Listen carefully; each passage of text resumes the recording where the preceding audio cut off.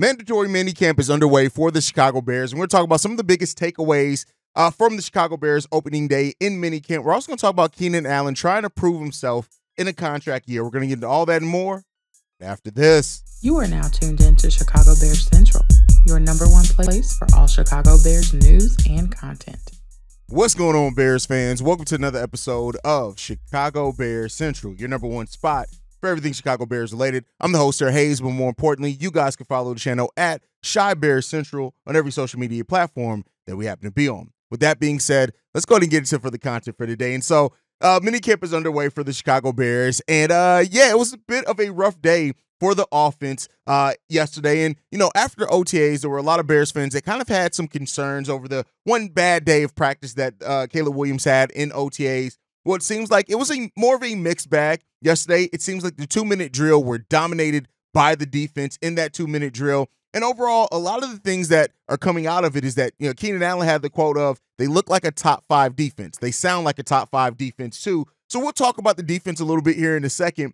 But it seems like there's some issues with the offense and the chemistry right now. Specifically, the cadence of the offense seems pretty off. Matt Eberflus saying this, it's the whole team, the whole offensive unit. We got to get on the same page to make sure we're not committing pre-snap penalties, not getting behind the sticks. You guys saw today that we were 1st and 15, 2nd and 15. It's hard to operate that way.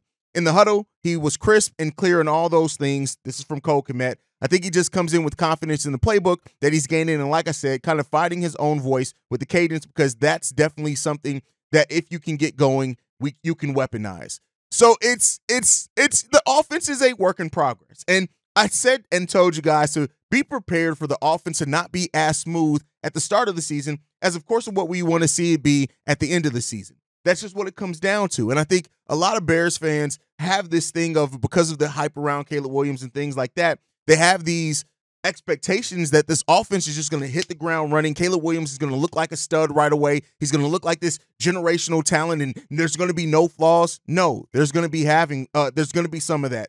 And it wasn't all bad. It was a mixed bag. The Bears offense seemed to play solidly in the 7-on-7 and the 11-on-11, but the defense specifically won that 2-minute drill. But again, the cadence being off in the offense is a big part of that, but that's going to take some time as well to really get that to be all on the same page. But not to just harping on the negative, the positive.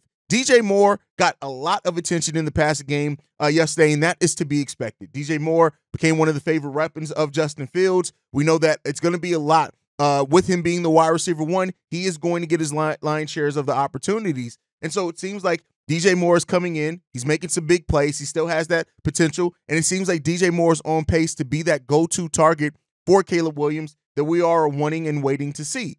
And then also it looks like Caleb Williams and Rome Odunze are building a nice chemistry as well on top of that. So it seems like for multiple members of the media that the Caleb Williams and Rome Odunze connection is something that's been thriving so far. Chris Fishbane said this, a sidearm quick pass to Rome Odunze to beat the blitz. So he's starting to fill out that and be comfortable. And that's what you want to see right now with Caleb Williams, is that comfortability. And that's why him learning the playbook has been such a big thing for the Chicago Bears in this cycle as well, because him learning and having a great grasp of that playbook is going to be a really big thing for him and the Chicago Bears offense overall and what it can be. And so, Keenan Allen had the chemistry there isn't as big as what it is before. Keenan Allen even saying that, the chemistry there is a work in progress. So they're trying to find their balance right now. Keenan Allen saying it's going to be a work in progress. Sometime in training camp, we will start to understand each other. So, overall from the offense, the mixed bag, still more positive than negative.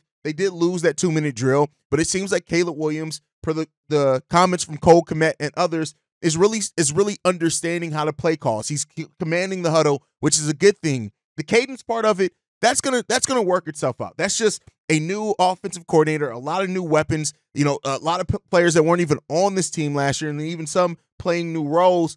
So it's going to be a work in progress for that offensive side of the ball, and that's what we're hearing right now come out of minicamp. And that's not anything that I'm worried too much about. I know some Bears fans are going to really be kind of stressed out and worried about it, but I think more so than anything is to take away that the defense, even without Montez Sweat, is looking good. And Montez was not out there because he's going through a ramp-up period. Matt Eberflus said this, said as far as because he wasn't there at OTAs, there's just a period of time of ramping him up, getting him more comfortable, but I don't think they're really too worried about it. Matt Eberflus saying our system and our culture allows guys to play at their maximum capacity.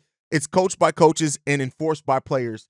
So they believe in, like, Montez Sweat isn't the thing that you got to worry about. He led 2 teams in sacks last year with 6 with the Bears, 6.5 with the Washington Commanders. Montez Sweat is going to be good. He's going to be solid.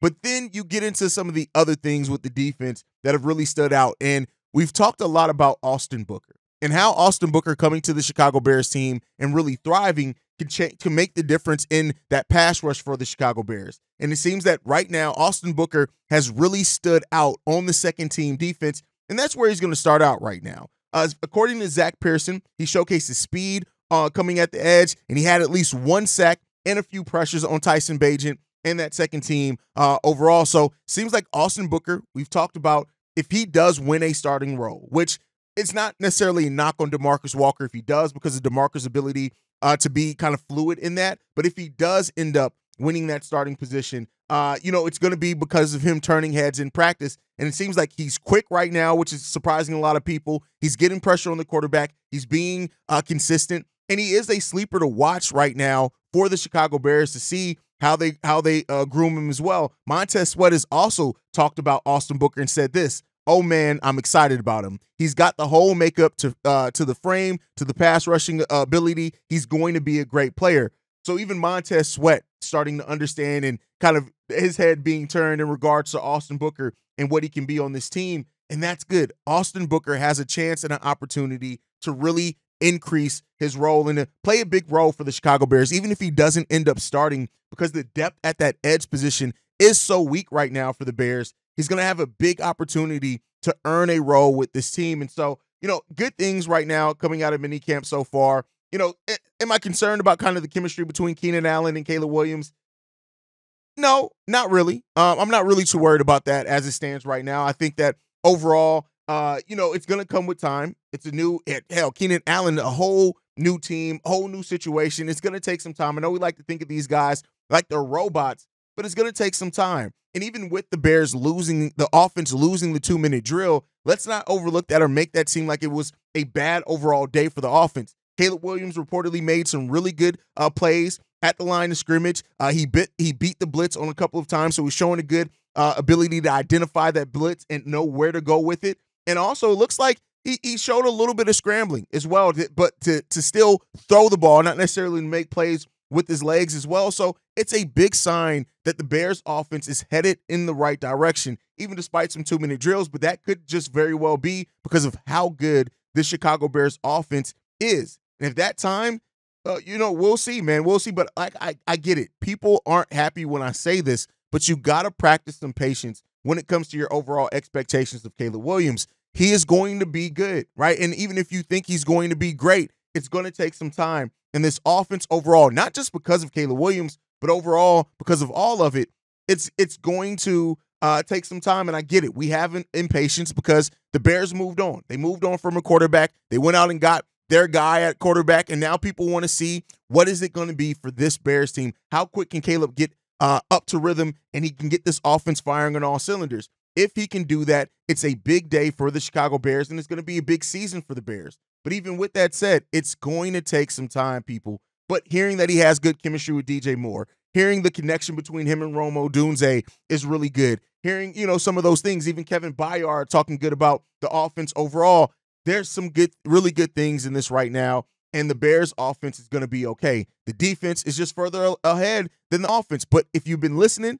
to Chicago Bears Central, we've been telling you for a while to expect that. That is something that you guys should have been expecting because it just makes the most sense. It is what it is when it comes down to it. It's like I said, it's not something that everybody wants to hear at all times, but it is sometimes the realistic thought process there. It's going to take some time, and hopefully the Bears come out of that on the other side, and we actually have a team and an offense that's ready to go, ready to fire on all cylinders, and we'll take a look at what this means for the Chicago Bears. But with that said, there's starting to be a little doubt or questions around